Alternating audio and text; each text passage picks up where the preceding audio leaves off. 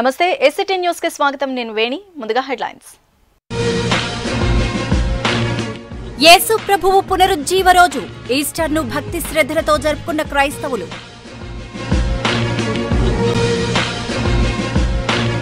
వర్షం హర్షం ఉష్ణతాపం నుండి ఊపిరి పీల్చుకున్న నగరవాసులు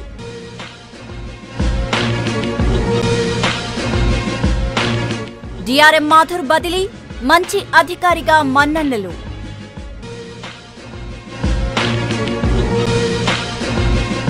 విశ్వనాథ్ బీచ్ ఫ్రంట్ అనుమతి రద్దుకు రంగం సిద్ధం పర్యాటక శాఖకు పోలీసుల సిఫార్సు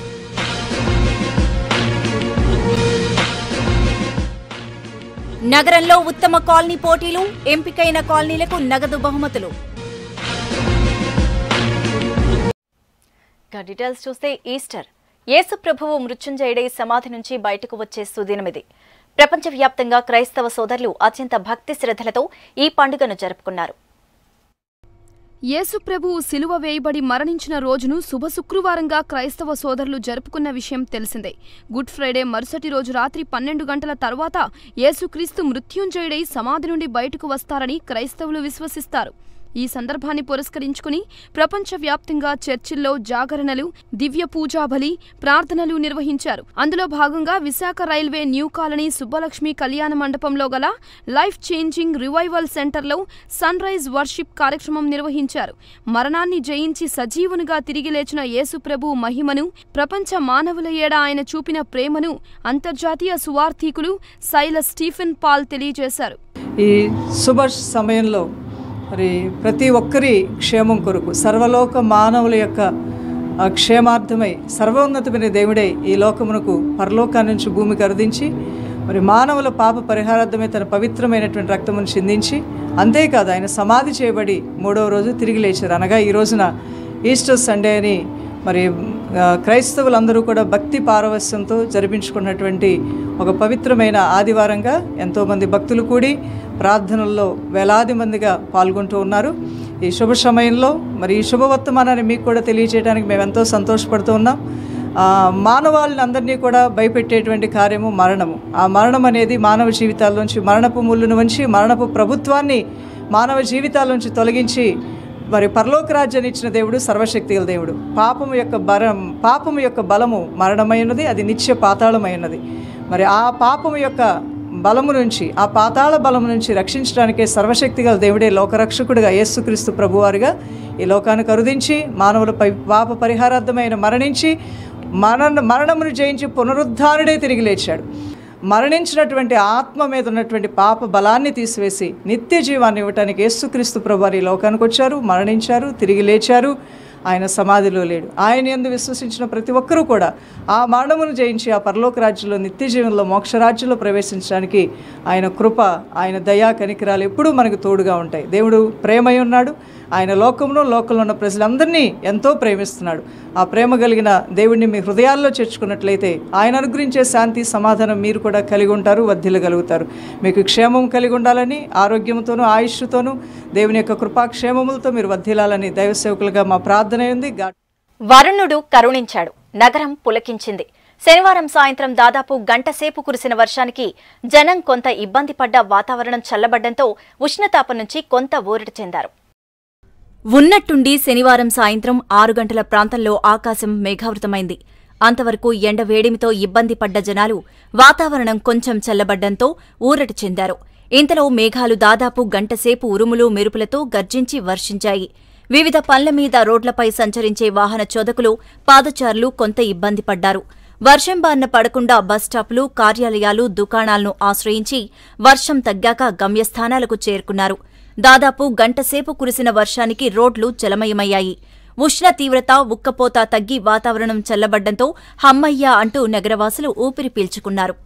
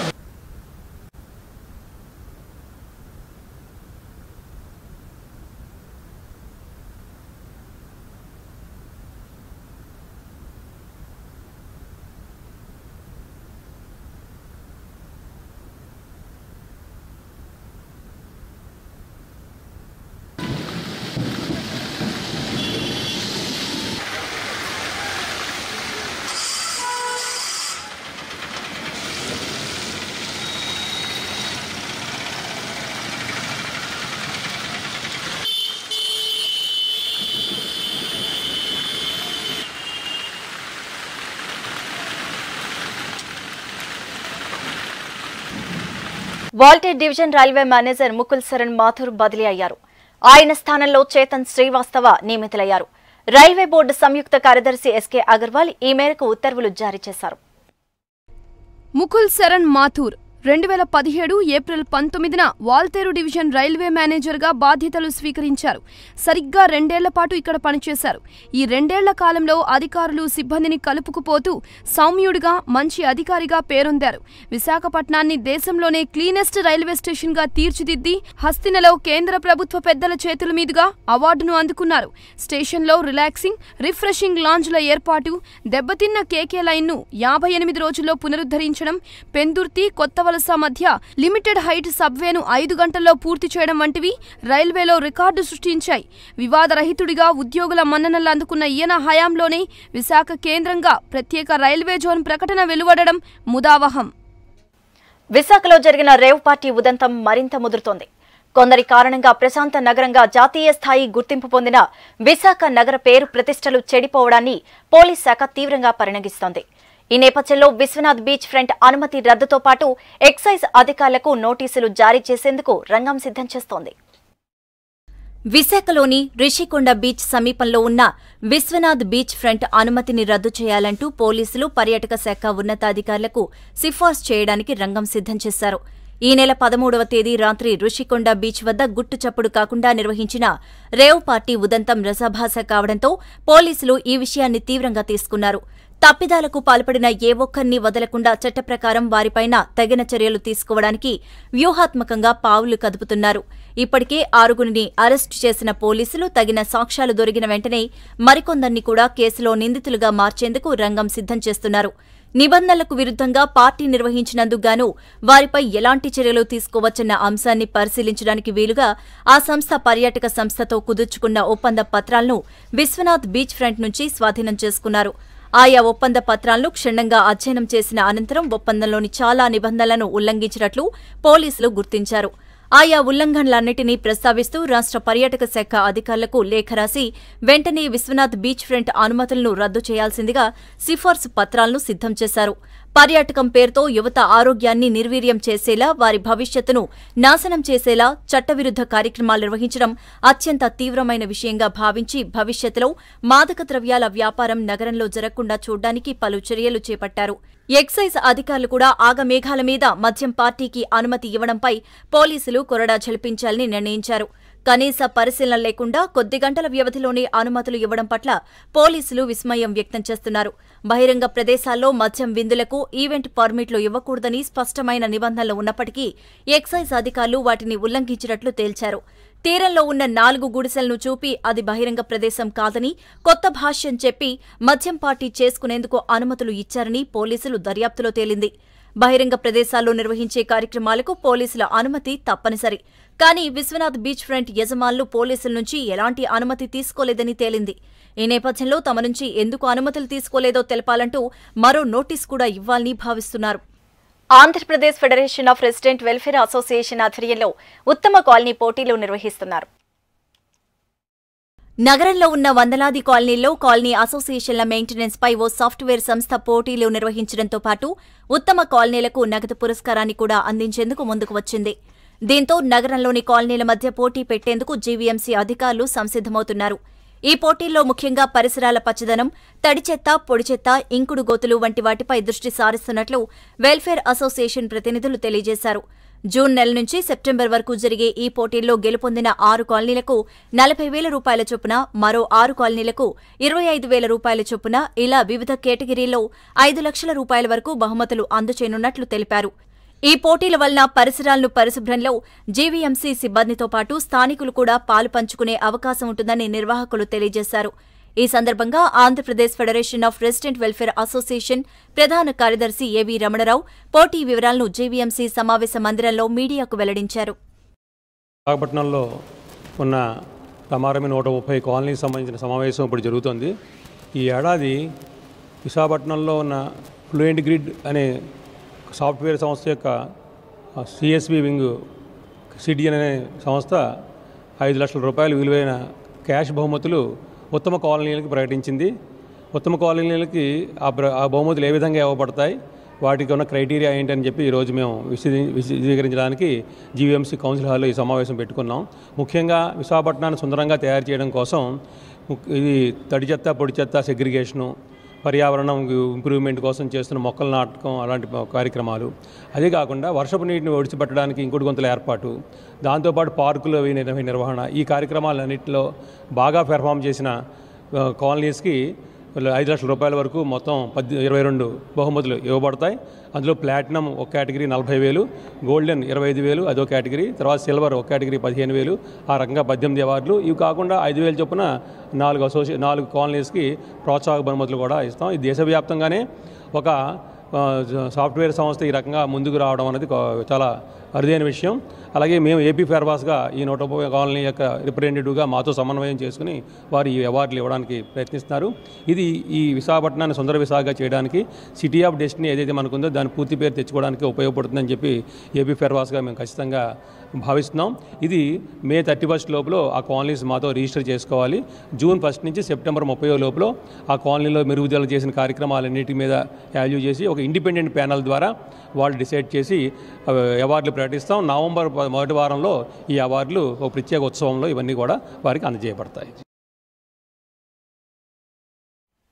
ఎండలు మండుతున్నాయి. ఉష్ణతాపం, ఉక్కపోత, వడగాల్పులకు మనిషి దాహార్తికి లోనవుతున్నాడు. ఇలాంటి సమయంలో ప్రజల దాహార్తిని తీర్చడంలో ముఖ్య భూమిక పోషించే చలువ పందిళ్ల జడ ఈసారి కనిపించకపోవడం శోచనీయం. గతంలో ఎన్నడూ లేని రీతిలో ఈసారి అధిక ఉష్ణోగ్రతలు నమోదవుతున్నాయి. 45 డిగ్రీల వరకు నమోదయ్యే అవకాశం ఉందని అప్రమత్తంగా ఉండాలంటూ వాతావరణ నిపుణులు చేస్తున్న హెచ్చరికలు సామాన్యులను ఆందోళనకు గురిచేస్తున్నాయి. ఉదయం 9 గంటలు దాటితే చాలు రోడ్డు మీదికి అడుగుపెట్టాలంటేనే భయమేస్తోంది. అత్యవసర పనుల మీద బయటకు వచ్చేవారు భానుని ప్రతాపానికి తాళలేక దాహార్తికి లోనవుతున్నారు. ఇలాంటి సమయంలో వీధి వీధినా వెలిసే చలివేంద్రాలు ప్రజల దాహార్తిని తీర్చడంలో ప్రధాన పాత్ర పోషించేవి. అయితే ఈసారి ఏప్రిల్ చివరి వారానికి వచ్చినా కూడా చలివేంద్రాల జాడ లేకపోవడం శోచనీయం. 2015-16 సంవత్సరంలో వడదెబ్బ కారణంగా రాష్ట్ర వ్యాప్తంగా చాలా మంది మృత్యువాత పడ్డారు. దీనికి సంబంధించిన రాష్ట్ర ప్రభుత్వం 2016-17లో 3 కోట్లు మంజూరు చేసి జిల్లా వ్యాప్తంగా మజ్జిగ కేంద్రాలు ఏర్పాటు చేసింది. జిల్లా యంత్రాంగం గడిచిన రెండేళ్లలో జీవీఎంసీ పరిధిలో 180కి పైగా చలివేంద్రాలను ఏర్పాటు చేసింది. గత ఏడాది ఇదే సమయానికి వీధి వీధిన దాహార్తిని తీర్చే చలువ పందిళ్లు చాలానే ఏర్పడ్డాయి. అయితే ప్రస్తుతం ఇందుకు భిన్నంగా నగరంలో అక్కడక్కడా మినహా పెద్దగా చలివేంద్రాలు కనిపించకపోవడం శోచనీయం. ఎప్పటికైనా జీవీఎంసీ జిల్లా యంత్రాంగం స్పందించి అవసరమైన చోట చలివేంద్రాలు ఏర్పాటు చేసి ప్రజల దాహార్తిని తీర్చాల్సిన అవసరం ఎంతైనా ఉంది.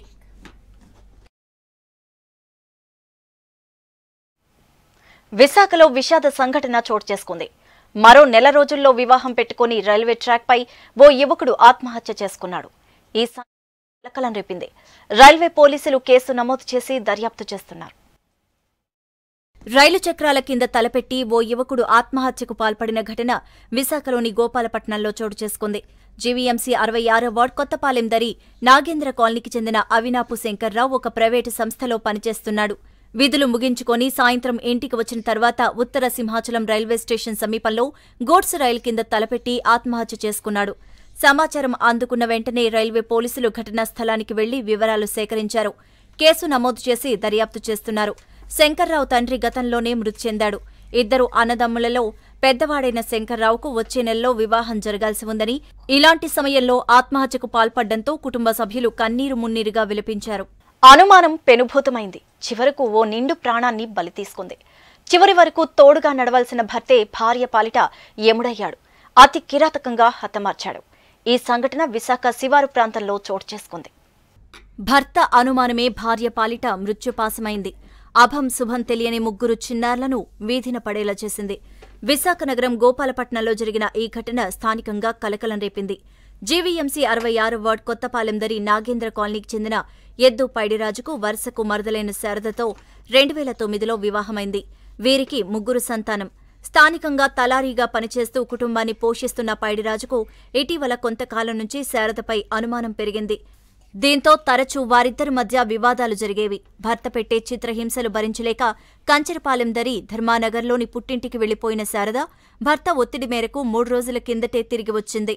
మళ్లీ భార్యాభర్తల మధ్య గొడవ మొదలైంది. ఆగ్రహించిన పైడిరాజు కత్తితో శారదపై దాడికి పాల్పడ్డాడు. కర్కశంగా గొంతు కోశాడు. దీంతో ఆమె రక్తపు మడుగులో పడి అక్కడికక్కడే చనిపోయింది. ఈ ఘటనపై సమాచారం అందుకున్న పోలీసులు సంఘటనా స్థలానికి చేరుకుని ఆధారాలు సేకరించారు. మృతదేహాన్ని పోస్టుమార్టం నిమిత్తం కేజీహెచ్కు తరలించారు. సిఐ రమణయ్య ఆధ్వర్యంలో కేసు నమోదు చేసి దర్యాప్తు చేస్తున్నారు. నిందితుడు గోపాలపట్నం పోలీసులు ఎదుట లొంగిపోయినట్లు సమాచారం. ఈ విషయాన్ని పోలీసులు ధృవీకరించాల్సి ఉంది. గత 14 సంవత్సరాలుగా నిరాటంకంగా ముస్లిం యంగ్ మ్యాన్ అసోసియేషన్ ఆధ్వర్యంలో నిర్వహిస్తున్న సుంతి కార్యక్రమం ఈ ఏడాది కూడా విజయవంతంగా నిర్వహించారు. ముస్లిం యంగ్ మ్యాన్ అసోసియేషన్ ఆధ్వర్యంలో పాతనగరం మనోరమ థియేటర్ ఎదురుగా గల కళ్యాణ మండపంలో ముస్లిం పిల్లలకు సుంతి కార్యక్రమాన్ని నిర్వహించారు. పేద ముస్లింలు సుంతి ఆపరేషన్ చేయించుకోవాలంటే 7,000 రూపాయల వరకు ఖర్చవుతుంది. దీనిని దృష్టిలో ఉంచుకుని ముస్లిం యంగ్ మ్యాన్ అసోసియేషన్ గత 14 సంవత్సరాలుగా ఉచిత సామూహిక సుంతి కార్యక్రమాన్ని నిర్వహిస్తూ వస్తోంది. ఇందులో భాగంగా నిర్వహించిన ఈ కార్యక్రమంలో సుమారు 300 మంది పైగా ముస్లిం పిల్లలు ఉచిత ఆపరేషన్కు హాజరయ్యారు. ఈ సందర్భంగా కార్యక్రమ నిర్వాహకులు చిన్నరెహమాన్ మాట్లాడుతూ పేద ముస్లింలకు ఉపయోగపడే ఇలాంటి కార్యక్రమం నిర్వహించడం సంతోషదాయకంగా ఉందని, రాబోయే రోజుల్లో కూడా ఇలాంటి సేవా కార్యక్రమాలు మరిన్ని నిర్వహిస్తామని తెలియజేశారు. ఈరోజు ఇక్కడ ముస్లిం యంగ్ మ్యాన్ అసోసియేషన్ ఆధారంలో 14 సంవత్సరాల నుంచి ఖత్నా సుల్తీ కార్యక్రమం అనేది ముస్లిం యంగ్ మ్యాన్ అసోసియేషన్ ఆధారంలో పెడుతున్నాం.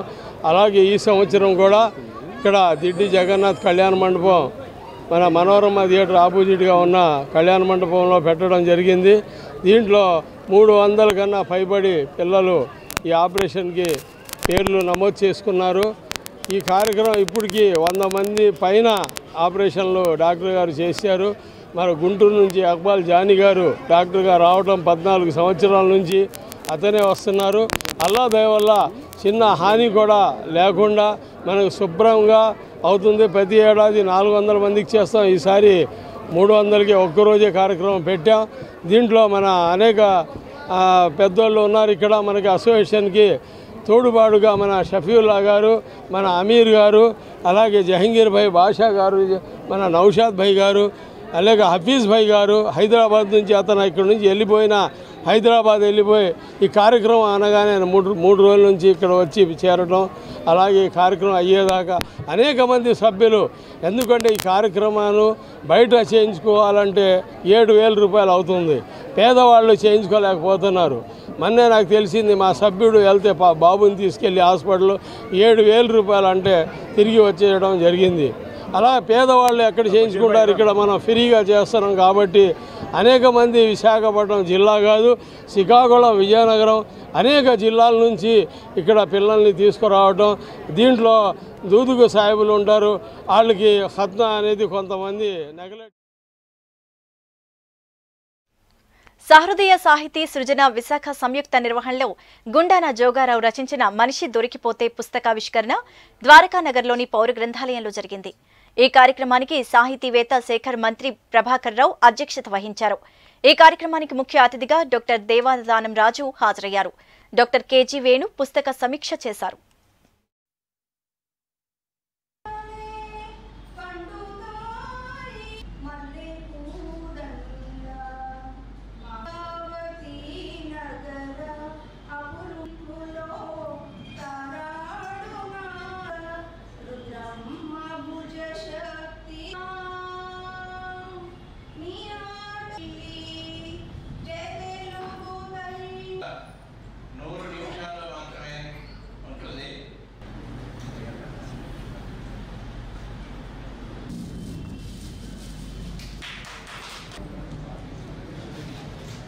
పబ్లిక్ లైబ్రరీలో సౌర్య సాహితీ సంస్థ 2810వ సమావేశంలో భాగంగా గుండాన జోగారావు గారు అనే మంచి రచయిత యొక్క కవితా సంపుటి మనిషి దొరికిపోతున్నాడు అనే కవితా సంపుటి ఆవిష్కరణ చేస్తున్నాం. కవిత రాసిన గుండాన జోగారావు గారు రైల్వేలో గార్డుగా పనిచేస్తున్నారు. వారు సమాజాన్ని చదివి సమాజంలో ఉండే రుగ్మతలకి మందుగా ఒక మాత్రగా ఈ యొక్క కవితల్ని సమాజానికి అందిస్తున్నారు. సమాజ నిర్మాణానికి, సమాజ నిర్దేశానికి కూడా ఈ కవిత్వం పనిచేస్తుందని నేను భావిస్తున్నాను. ఈ సమావేశంలో అధ్యక్షుడు నాతో పాటు ముఖ్య అతిథిగా దాట్ల దేవదానం రాజు గారు, ప్రముఖ కవి రచయిత, వారు యానాం నుంచి వచ్చి ఈ సభలో పాల్గొన్నారు. డాక్టర్ డిఎన్వి రామశర్మ గారని బెంగళూరు నుంచి వచ్చిన ఇంకొక కవి కూడా ఈ సమావేశంలో విశిష్ట అతిథిగా పాల్గొన్నారు. Doctor KV memorial arts association 32వ వార్షికోత్సవ వేడుకలు కళాభారతి ఆడిటోరియంలో జరిగాయి. ఈ సందర్భంగా రంగస్థల నటి కె విజయలక్ష్మి హరిశ్చంద్ర నాటకం కాటిసీనులో ఏకపాత్రాభినయంలో హావభావాలు ఒలికించి ప్రేక్షకులను ఆకట్టుకున్నారు. ఈ సందర్భంగా అసోసియేషన్ ప్రతినిధి శివప్రసాద్ మాట్లాడుతూ 3 దశాబ్దాలుగా రంగస్థల రంగాన్ని కాపాడడంలో తమ అసోసియేషన్ విశేష కృషి చేస్తూ వస్తోందన్నారు.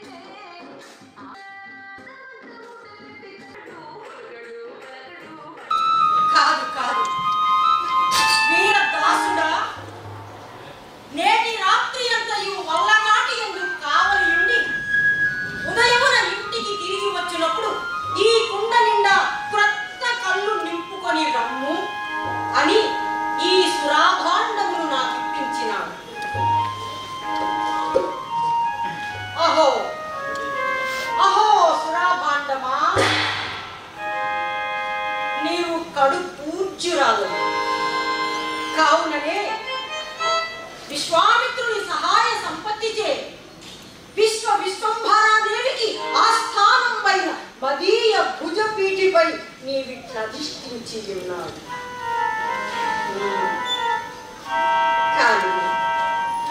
కానీ ఇక త్వరపడి శ్మశానములకు పోవలేదు. ఘోషించుచుండే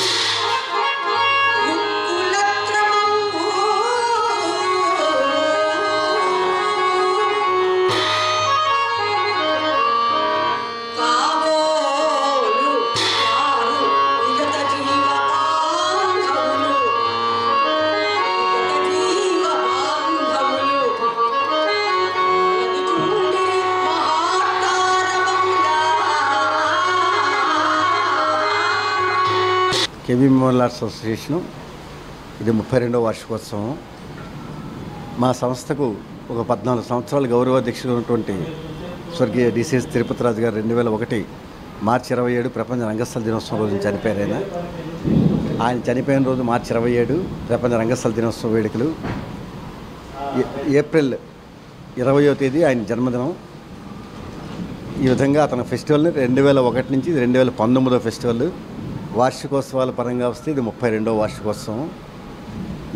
ఈ వార్షికోత్సవాల సందర్భంగా, ఆయన జయంతి సందర్భంగా, ప్రపంచ రంగస్థల దినోత్సవాల సందర్భంగా ఇప్పటికీ రాష్ట్రేతర ప్రాంతాల నుంచి సుమారుగా 850 మంది కళారంగ ప్రముఖులను వారి విశిష్ట సేవలను గుర్తించి వాళ్ళని తిరుపతిరాజు గారి అవార్డు, నటరాజు కుప్పిలి వెంకటేశ్వరరావు గారి అవార్డుల పేరుతో సత్కరిస్తూ వచ్చాం. ప్రతి సంవత్సరం మంచి మంచి నాటకాలని రాష్ట్రేతర ప్రాంతాల్లో మేము ఆడటం. మా సంస్థ ద్వారా విదేశాల్లో కూడా మొట్టమొదటిసారిగా తెలుగు నాటకాన్ని మిడిల్ ఈస్ట్ కువైట్ నగరంలో ప్రదర్శించడం, అది ఆంధ్ర నాటక రంగ చరిత్రలో మొట్టమొదటిసారిగా మేమే 2012 జూన్ 6వ తేదీని కువైట్ మహానగరంలో ప్రదర్శన జరిగింది. ఒక కన్యాశుల్కం నాటకం, ఒక కీర్తిశేషుల నాటకం, ఒక నాటకం అనే నాటకం. పాత నాటకాలన్నీ చేసాం, కొత్త నాటకాలు అనేకం చేసుకొచ్చుంటూ వచ్చాము ఇంతవరకును. అది దానికి దాతలనే కన్నా మా సభ్యుల తాలూకా సహాయ సహకారాలే దానికి ముఖ్యం. ఈ సంస్థకు అన్నమాచార్య భావనా వాహిని విశాఖ నగర శాఖ ఆధ్వర్యంలో రామ్నగర్ శ్రీ రాఘవేంద్ర స్వామి మఠంలో నిర్వహించిన అన్నమాచార్య సంకీర్తన శ్రీ విష్ణు సహస్రనామ పారాయణం ఆకట్టుకుంది. సంగీత విద్వాంసులు శ్రీ కృష్ణమాచార్యులు శిష్య బృందం సంకీర్తనలు ఆలపించి మైమర్పింపచేశారు.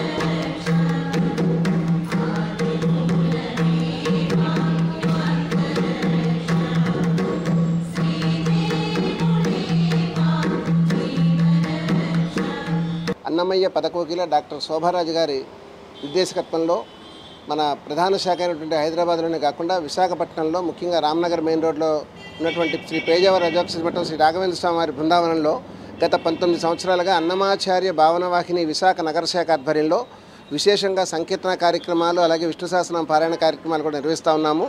19 సంవత్సరాలకు పైగా ప్రతి శనివారం నాడు కూడా ఎక్కడ కూడా ఆటంకం అనేది లేకుండా ప్రతి శనివారం స్వామివారి సన్నిధానంలో విష్ణు సహస్రనామ పారాయణ చేయడం, అలాగే మన సంకీర్తన అన్నమాచార్య సంకీర్తన గానం చేసేటువంటి కళాకారులకు అందరికీ కూడా అవకాశం ఇవ్వడం జరుగుతూ ఉంది. మరి అన్నమాచార్య భావనవాహిని విశాఖ నగర శాఖ ఆధ్వర్యంలో నిర్వహిస్తున్నటువంటి కార్యక్రమాల్లో మన డాక్టర్ ద్వారం త్యాగరాజు గారి శిష్య బృందం, అలాగే పారిపల్లి సత్యనారాయణ గారి శిష్య బృందం, కృష్ణమాచార్యుల శిష్య బృందం, అలాగే అన్నమయ్య పదవరదాయని వాళ్ళ శిష్య బృందం కూడా వచ్చి ఇక్కడ సంకీర్తన కార్యక్రమాల్లో పాల్గొని అన్నమాచార్య సంకీర్తన గానం చేయడం జరుగుతూ ఉంది. మరి ప్రతిభ ఉన్నటువంటి కళాకారులు కానీ ఇంకా ఏదైనా సంకీర్తన సంస్థలు విశాఖపట్నంలో ఉన్నట్టయితే వారు కానీ మమ్మల్ని సంప్రదించినట్టయితే తప్పకుండా వారికి కూడా ఇక్కడ కార్యక్రమం ఏర్పాటు చేస్తామని చెప్పి మీకు ఈ సందర్భంగా తెలియజేసుకుంటా ఉన్నాము. విశేషంగా నిర్వహిస్తున్నటువంటి కార్యక్రమాలకు ప్రాచుర్యం కల్పించే దిశగా విచ్చేసినటువంటి మన ఎలక్ట్రానిక్ మీడియా వారికి, ప్రింట్ మీడియా వారికి కూడా ఈ సందర్భంగా మా ధన్యవాదాలు తెలియజేస్తున్నాము. నా పేరు ఎంవి రాజశేఖర్ అండి, అన్నమాచార్య భావనవాహిని విశాఖ నగర శాఖ పిఆర్ఓ, ప్రముఖ ఆధ్యాత్మికవేత్త, విశాఖపట్నం. బులెటిన్ ముగించే ముందు హెడ్లైన్స్ మరోసారి. యేసు ప్రభువు పునరుజ్జీవ రోజు ఈస్టర్ను భక్తి శ్రద్ధలతో జరుపుకున్న క్రైస్తవులు.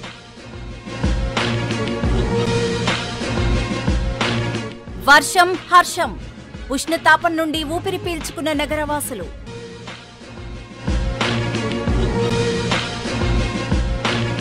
డిఆర్ఎం మాథుర్ బదిలీ, మంచి అధికారిగా మన్ననలు.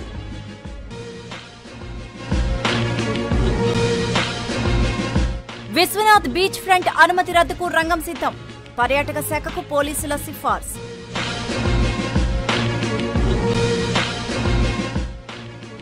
నగరంలో ఉత్తమ కాలనీ పోటీలు, ఎంపికైన కాలనీలకు నగదు బహుమతులు.